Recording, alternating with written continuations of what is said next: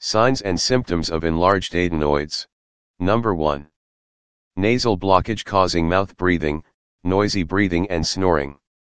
Number 2. Dry mouth, dry cracked lips, offensive breath due to breathing from mouth. Number 3. Disturbed, restless sleep, drowsiness and sleepiness during the day, difficulty in concentration. Number 4. Nasal voice, enlarged glands in the neck, frequent colds, sore throat, and difficult swallowing. Appetite may also be poor.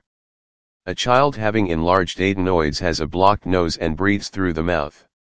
Chewing and breathing at the same time are difficult, therefore these children avoid eating at all. Number 5. Adenoid facies. The term facies refers to a set of specific facial features in a person suffering from a particular disease. The typical set of facial features noted in a child having enlarged adenoids is known as adenoid facies. The features of adenoid facies include a long face, open mouth, high arched palate, prominent incisors, short upper lip and a pinched nose.